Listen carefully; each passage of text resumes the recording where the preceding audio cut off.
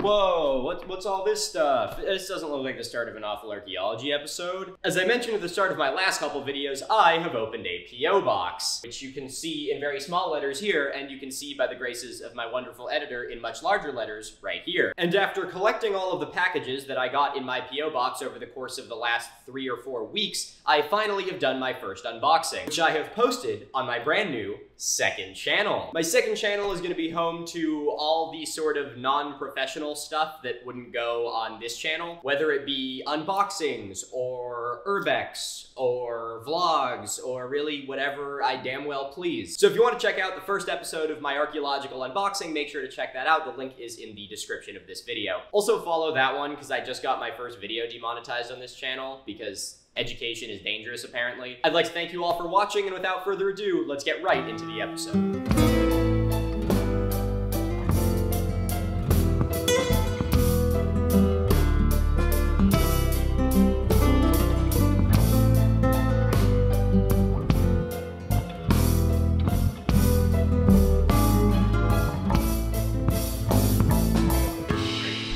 Just stole this pillar from a grave site. Oh yeah, it looks so much better in my living room. Howdy friends, my name is Milo, and welcome to Awful Archaeology, the show where I spin this bingo wheel which I got from Target in order to randomly pick one of these archaeological conspiracy theories to talk about in depth. As you may remember, once upon a time, I did have a roulette wheel that I would spin and then pick the archaeological conspiracies that way, but for those of you who don't know, I managed to lose the wheel. How you lose something that is digital? I don't know, I'm making this up as I go. So going forward, every single episode of this progressively more painful series is going to be picked by this ball of balls. Last episode, we talked about the Dendera light, an Egyptian carving which conspiracy theorists will claim as proof that ancient Egyptians had working electric lights. At the time when we filmed that video, I was still between random picking methods, and so I decided to just pick the next conspiracy myself. And I decided it would make a lot of sense to stick with the theme of ancient electricity conspiracy theories, which is why, ladies and gentlemen, I am proud to present to you this episode of Awful Archaeology, where I will be telling you everything you need to know about the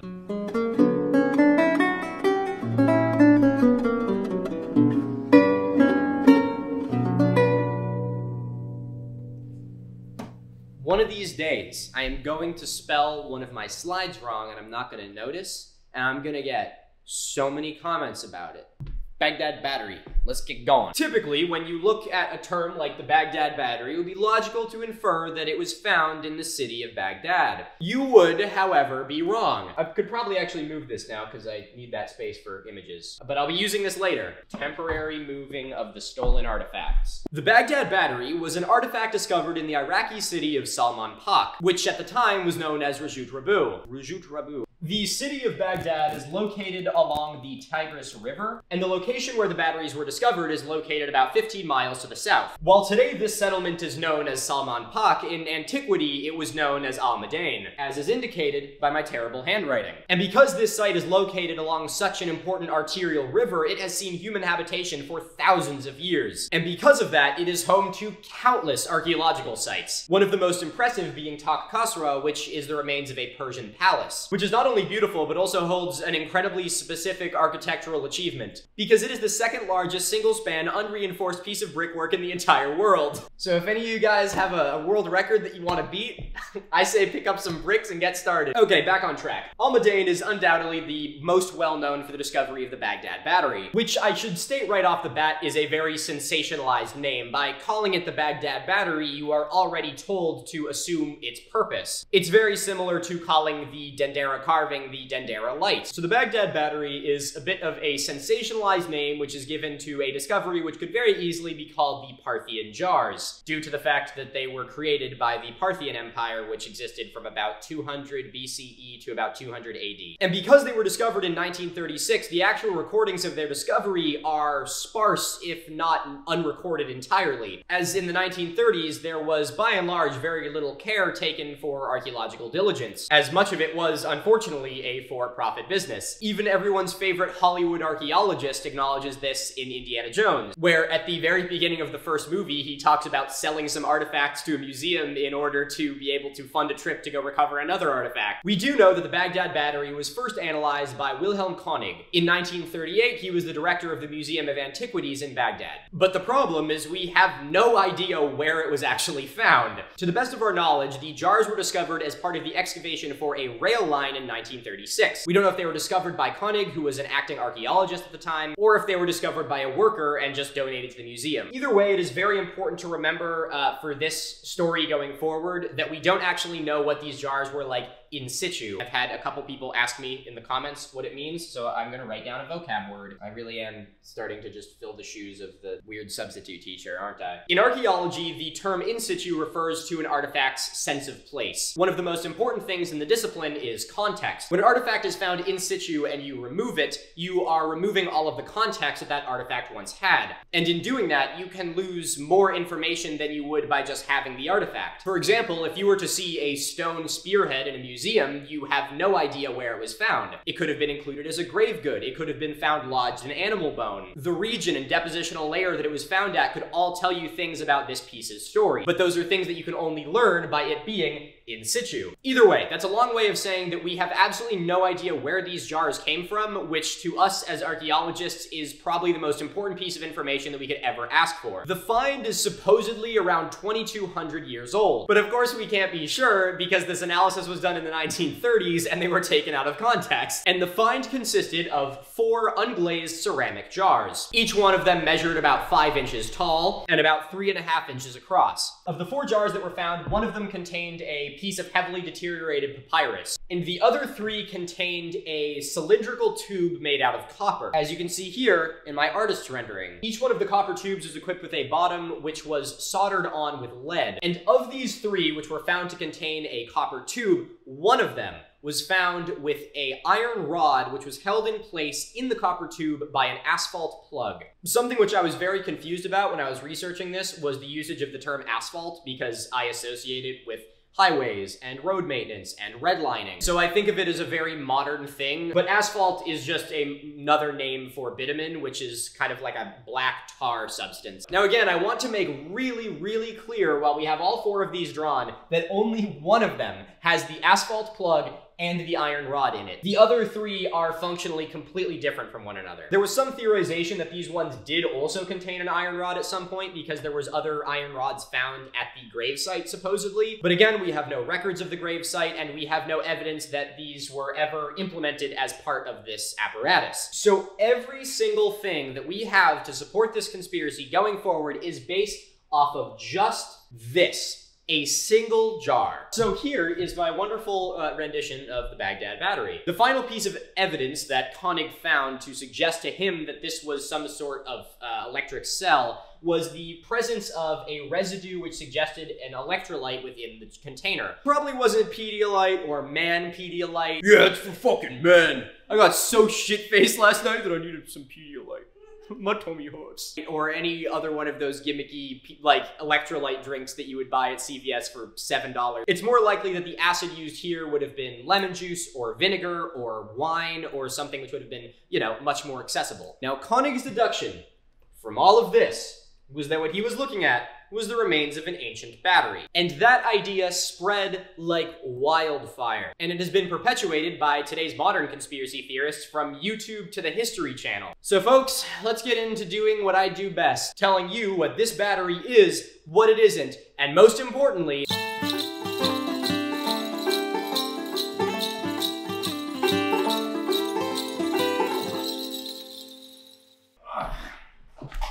the stolen artifact is coming back. Last episode, I got very frustrated with the sheer idiocy of a lot of the conspiracy theorists I was talking about, and I asked my wonderful partner to make me a drink. Now this was met with some mostly positive feedback and a couple people who, what was that one? Gets mad at idiots on TV for being racist, makes wife fix him a drink. Which taught me 2 things. 1, we're married apparently. That's news to me. And 2, fellas, is it racist to have a loving partner? Is it racist to be loved? Is it racist to be loved? So for the rest of this series, going forward, I'm going to have a themed drink every single video. I am no mixologist, so to undertake this enormous operation, I have partnered with Rhode Island Foodie, who has a TikTok account that I have followed pretty much since I got TikTok. He makes just some absolutely beautiful drinks, as you can see here. So he's really gonna be the brains behind this operation and help come up with all of these unbelievably creative and beautiful drinks. So today he has used all of those mixologist skills to create a drink which we are going to call the Baghdad Battery. Obviously, he is not here today making it. My lovely wife is going to make this drink for me. It's got rum, it's got lemon juice as an homage to the electrolyte in the battery. It's got some apricot in it for kind of that Mediterranean-inspired thing going on. Look at that. That is beautiful, honey. Thank you very much. Appreciate it. Am I allergic to apricots? Maybe. Am I a bitch? Absolutely the fuck not. Now stir that. Okay. Okay. Son of a... Dude, that is so fucking good. Wow. That's the first one? Man, he's killing it. That's so good. All right, I'd like to give a massive thank you to Newport Foodie for helping make this possible and for agreeing to do this really weird project with me for the rest of this series. So please follow him on Instagram and on YouTube and on TikTok, where you can see all of his beautiful drinks, which will surely spice up any event you have, whether it be a large catering situation or you feeling like drinking along with me here on Awful Archaeology. So cheers to you. Thank you very much. And let's get right back into it. God, that's so fucking good. Shoot, shoot, get out of here. Man, can't have shit.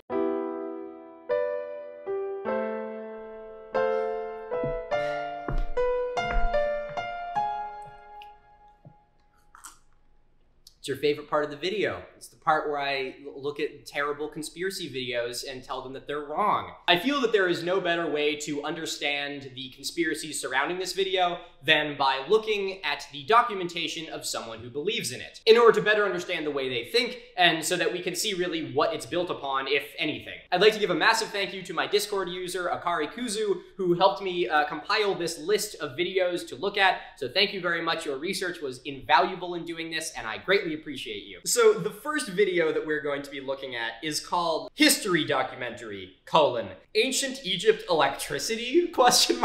Ancient History of High Advanced Technology Evidence. It has 39,000 views, and it is from a channel called Ancient World with 2.7 thousand subscribers.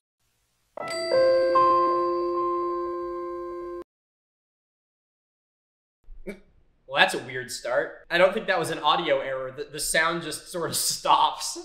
I watched that like 2 times in order to make sure it wasn't my computer, but they just cut out the sound effect at the intro. Bro, what is it with every single video or piece of media that wants to convey that it takes place in the Middle East using the music that goes like, wah, wah, wah, wah, wah, wah, wah. It's like, at some point I feel like it's just highly, highly racist. Today, we take for granted nightly city skylines. Oh my god, and it uses like the automated voice thing? Jesus Christ. Streetlights, and the overall power that drives our modern convenience. Whoa, did you see that in the top left? I think that was a UFO. Can't believe they missed an opportunity to make this video about UFOs. Could the wise men of ancient Egypt and Mesopotamia have had knowledge of electricity, even electric illumination? Within the framework of some archaeological evidence, the answer seems affirmative. The key word in that sentence is some, and I feel like some is even an overstatement. I don't really think anyone who is genuinely in the field of archaeology believes this. And the less important word is evidence, because there's definitely not much of that, as we will be seeing moving forward. That entire sentence was a very funny way of just saying, so based on pretty much nothing. The most widely cited evidence that the ancient Egyptians used electricity is a relief beneath the Temple of Hathor at Dendera, Egypt, that depicts figures standing around. God damn it, they're talking about the fucking Dendera light again. I already did a video on this. Jesus. There's a reason I did these 2 videos together. I feel like they are clumped together in the conspiracy circle enough that it's necessary to talk about them both together. Okay, no more Dendera light. I'm skipping ahead to him actually talking about the Baghdad Battery. An artifact found a ways away from Egypt, outside of modern-day Baghdad. Wait a second, so he acknowledges that the Baghdad Battery was found a ways away from Egypt, and yet conspiracy theorists will consistently associate these two finds with each other. I really cannot wrap my head around the train of thought which involves looking at a carving and then drawing from a completely different find in a completely different part of the world and then just being like, yes, these two things were associated with one another. Actually, no, you know what? It makes a lot of sense that these two things are lumped together, because while they may be in very different parts of the world, they are all parts of the world which would open in a Hollywood movie with music that goes wah wah wah wah wah wah wah. Shows some electricity production was possible in the Middle East thousands of years ago. Yeah, but was it though? Was it really? Are you gonna cite that? Are you gonna give us evidence for that? Because I don't think it was. Okay, he also says it generates some electricity, so I'm very curious to see how much electricity it actually generates. This artifact is known as the Baghdad Battery. Now, you may remember at the beginning of this video, I mentioned to you that each one of the Baghdad batteries was about 5 inches tall. Each one of these looks like they're about 1.5 feet, maybe more. And that is the kind of experimental archaeology that you will find so frequently destroys all of these conspiracy videos. By having a specific outcome in mind, they will change their experiment in order to guarantee that outcome. I've talked about the Tolima fighter jets, and of course the Dendera light. It's really just amazing that they can get away with this and they use it as actual evidence, because it is so far removed from experimental archaeology that it's comedic to even associate them with one another. We try to figure out, how did the ancients in Egypt achieve their artistic and technical perfection in total darkness? Okay. So you'd think that if a video is at its peak, it's at the, climax of the video where they're about to drop the bombshell, and he says that the battery in experiments works. You'd think that he would then go on to talk about how the experiment worked, right? The results of it, what it was able to power, how it worked. But no, instead he just starts talking about the Temple of Dendera and how could they have lit it when it is dark inside if you don't have lights? Which, for those of you who don't know, as I mentioned in my last video, there's 2 ways. First is that they had olive oil lamps, and the second is that they didn't put the fucking roof on until they were finished carving, because they weren't idiots. But that's really beside the point. Let's take it back a step to the it works. He glosses over the most important point here, which is exactly how much power this battery could produce, and there's a reason he does that. Smith University actually tested a replica of the Baghdad Battery themselves, and they produced from one battery a grand total of 1.1 volts, which is less power than a AAA battery. In fact, it is so little power that you probably wouldn't even be able to feel it all that much if you were to touch the positive and negative inputs. This is also with a fully modern setup. We have no idea what the purity of the copper they were using was, or the purity of the iron, or hell, what sort of electrolyte they were using. I'm not an electrician, but I would be willing to bet that if you were to try and make a battery using lemon juice, vinegar, and wine, some would be better than others. So we are looking at a battery that in the modern world, at peak performance, would probably produce just over a volt of power. Dude, the comments on this video are insane. The video itself is one thing, but the comments under it are something else entirely. Ancient civilizations were more advanced than our era, and someone responds with, more advanced than our iPhone 11? Lol. That's fucking good. Electricity, bro, it's obvious. Who cares if they don't accept it? They will come around also when we need God reveals information to us so they can feel silly about rejecting the truth when the time comes.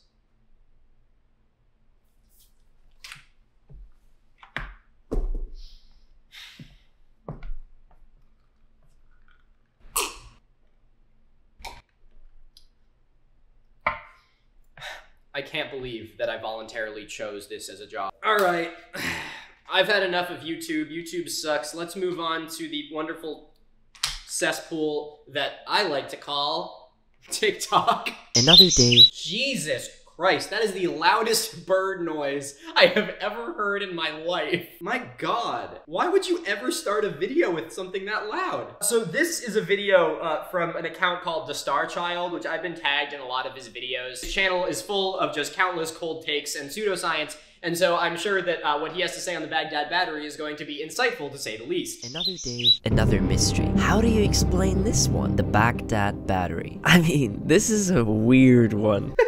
This is a weird one. I'm not one for using scientific language, as is evidenced by the fact that despite holding a degree, I'm standing up here swearing while I teach. But I do find it very funny when people use such informal words to describe things like that. It's a pretty weird one, am I right? It was found in 1936 near Baghdad in Iraq, and it has been dated to 250 BC. And well, it looks like a battery. But could it actually have been one? Okay, I'm taking a sip for that. I do think it would be very funny to implement a drinking game.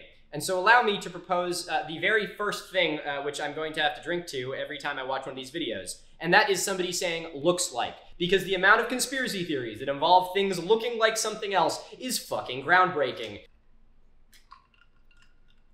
Salud. Well, both Mythbusters and an actual scientist, Anna Eggebrecht, did an It's a funny lineup. The Mythbusters and natural scientist Anna Eggebrecht. Name a more iconic duo. experiment to see if the batteries would actually work. Guess what? They did. They did? They worked? Well, how much power did they produce? Although they only produced a small amount of electricity, Although they only produced a small amount of electricity, but they worked. They worked. it would be enough to light up a light bulb. Okay, so if it's enough to light up a light bulb, you would expect to find, sockets, wires, light bulbs, which you don't find any of. So just because it's enough to light up a light bulb doesn't mean that it would actually light up a light bulb. Could that explain the Dendera light bulb? This hieroglyph can be found in the same temple. Jesus, the Temple of Dendera again. No.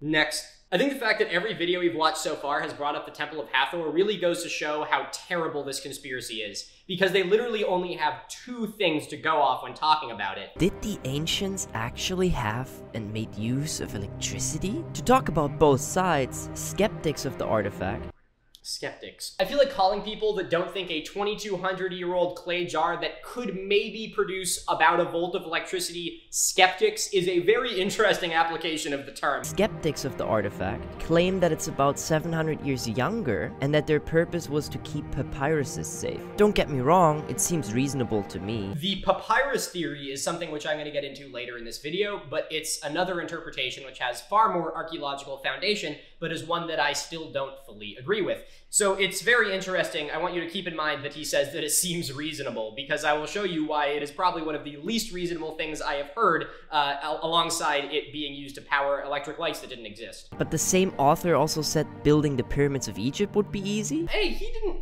the author didn't say that building the pyramids of Egypt would be easy. He just said it didn't require a high level of technological skill, which, I mean, is a sort of fair point. I feel like it's a little belittling, but I mean, to give him a little bit of benefit of the doubt, it would really rely more on just a huge amount of laborers rather than, you know, a bunch of people making tons of intricate carvings. It's more coordinationally and scalarly impressive. Okay, back on track. Jesus Christ. So I think at this point it is safe to say that we can all agree that this was not a device used to power electric lights. But there is one part of this conspiracy which I still haven't been able to dispel yet, and that is whether or not it was a battery. As we saw in the experiments carried out by Mythbusters and by Smith University, the Baghdad Battery is actually capable of producing power. It is, to be fair, an infinitesimal amount in comparison to how much you would need to actually run a power grid, and it is still a one-off find, but it's kind of hard to argue with that, isn't it? But we don't find anything that this technology could have powered. No wires and no bulbs, but just because it's not a very high power battery doesn't mean that it's not a battery, because light bulbs aren't the only theory, and some people think that it could have been used for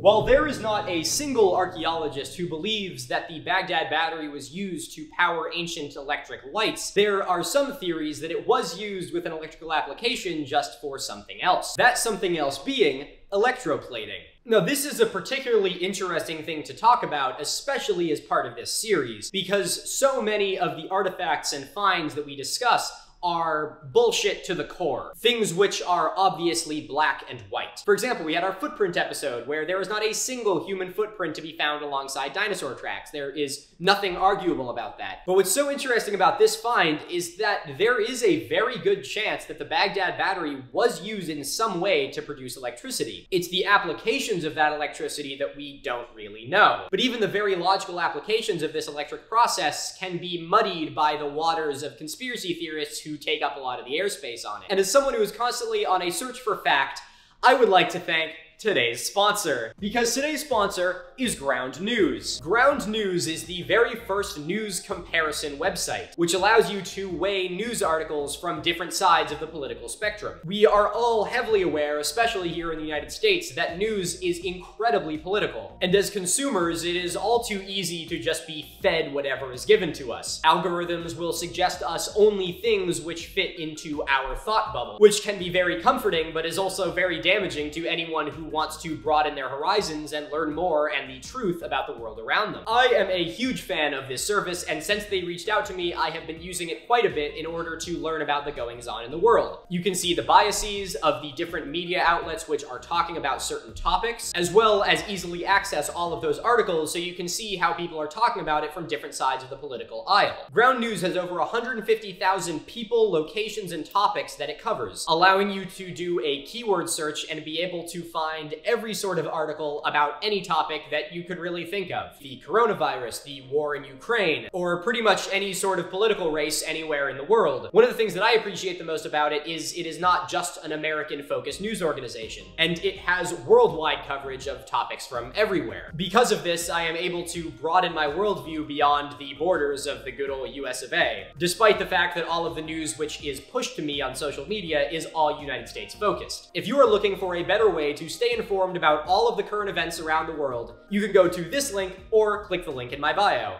It helps me out, it helps the channel out, it'll help you out. It's really a win-win situation. I'd like to thank Ground News not only for sponsoring this video, but also helping fight the fight for truth. And now without further ado, let's talk about electroplating. Electroplating is exactly what it sounds like. It is using electricity to plate something. The apparatus you need in order to electroplate something consists of two different pieces of metal, a negative cathode, which in this case I'm using as iron, and a positive anode, which in this case is going to be copper. Actually, wait, no, we're gonna say that this is silver. Now, if you were to then fill this tub with a solution of gold cyanide and then apply a current to this, you could theoretically plate the silver with the gold. If you were then to apply a current to this, you could theoretically create a reaction which would allow for the gold in the liquid solution to adhere to the silver, creating something which I like to call electroplating. This would obviously be a very thin sheet of gold and something which would be very hard to do manually. Now, there are places in the Middle East that have a very long history of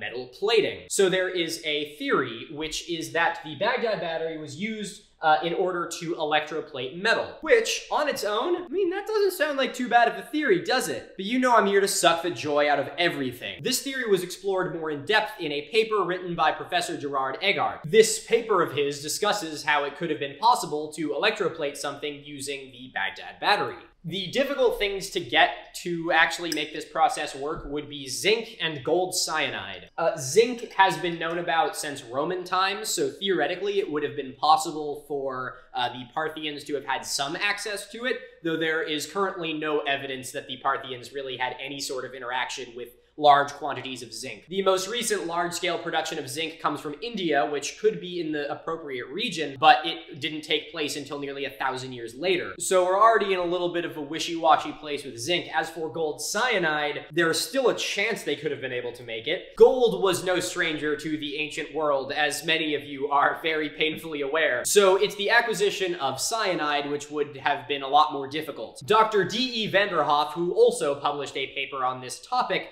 has one particular theory for where this cyanide could have came from. He suggests that it could have come from the cassava root, which is a staple in Africa. But when I was reading this paper, I was curious because I'd heard of the cassava root before, and so I did a little bit of Googling, and it's endemic to South America. And after a little bit more Googling, I found that it wasn't introduced to Africa until Portuguese sailors brought it there in like the 17th century. So I have no idea if Dr. van der Hoef just overlooked this, or if he's just completely wrong. I have no idea why the Parthians would have sailed all the way across the ocean to South America to take a route. Now back to Dr. Eggart's paper, he actually mentions some very logical places where the ancient Parthians could have acquired cyanide from. You can find cyanide in trace amounts in almonds, in peaches, in apple seeds, and in the pits of apricots.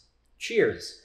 By crushing all of these pits and combining them with yeast and water and a little bit of gold dust, one could have produced a sort of gold cyanide. Now, personally, I think that the electroplating theory is just about as much of a stretch as the light bulb theory. Despite sounding like it's a lot more grounded in reality, there are a couple reasons why I think that this theory is erroneous at best. Firstly, the 1 volt that you're going to be getting from this battery probably would not be enough to really effectively electroplate anything. And the last and probably most important piece of evidence for why I think that the electroplating theory is incorrect is that there has not been a single piece of electroplated material found anywhere in the ancient Parthian Empire. Frankly, I don't really understand how this ended up even becoming a running theory, because there is literally no evidence for it at all. And in my opinion, even though this does have a little bit more scientific diligence than the pseudo-archaeologists who are talking about it, this is almost a surprise to me that archaeologists were genuinely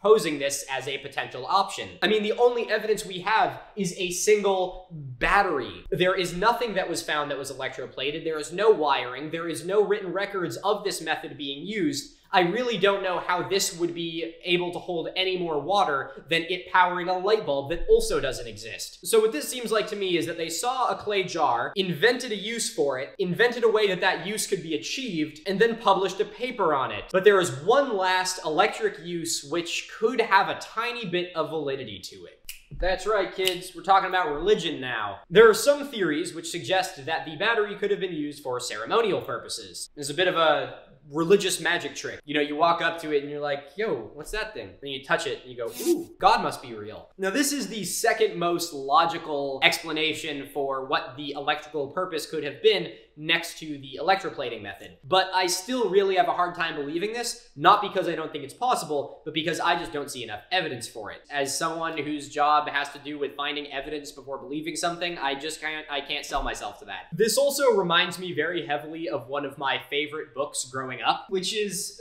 for those of you that have heard of it, Motel of the Mysteries. It's a fiction book about a future, civilization who is uncovering the remains of a lost America buried under the soil. And it chronicles the excavation of a motel. So as you can see, I mean, as a kid, I was all over this because, I mean, that's just so fucking cool. But there's one part in it that has always stuck with me, and it is this image. It is the interpretation of a toilet seat as being some sort of ceremonial headdress. And every single time I hear an archaeologist not know what something is and just assume that it is, like, oh, it's ceremonial purpose, it always makes me think of that. Could have been ceremonial, but I think it's a very funny cop-out that I hear so much with almost no evidence. All right, so we're gonna move on to the last theory about what it could be. As I mentioned earlier, one of the running theories for what the Baghdad Battery could be is a vessel in which to store papyrus. Papyrus obviously would decompose over time, it would fall apart, it was fragile, and so it would make sense to find something to store it in which would improve its lifespan. Now, I mean, it seems like a half-decent idea, but we only have found 4 of these. One of them had papyrus in it, and the other one had acid in it. Now, I don't know about you, but if I was trying to preserve an important document, I typically wouldn't put it in acid. Plus, the jars are just far too small to hold any sort of manuscripts. In any sort of library or anything that people have found in the ancient world, we don't just find tons of these jars. I really have a hard time believing this was a storage device. So you might be thinking, okay, Milo, I know that you're a buzzkill. We all know this by now, but what do you think it is? And I'm gonna be totally honest with you, I have no fucking idea what it is. It's a trap that I feel like archaeologists and scientists and really anyone falls into, where we don't like not knowing what something is, and so we are willing to just grasp at shadows in order to apply a definition to it. I believe that this point is made all the more clear by every single one of the theories in this video, whether it be a conspiracy theorist or a trained archaeologist having some glaring flaws. The only difference is who's telling it to you. So then you may be thinking, why don't we just go do more studies on the battery? If the battery was analyzed in the 1930s and it's just been sitting around since then, why don't we actually break it out? We could, crack the thing open and get some scientists looking at it. Well, unfortunately, we can't do that. And you're right, there would be a whole lot we could learn if it weren't for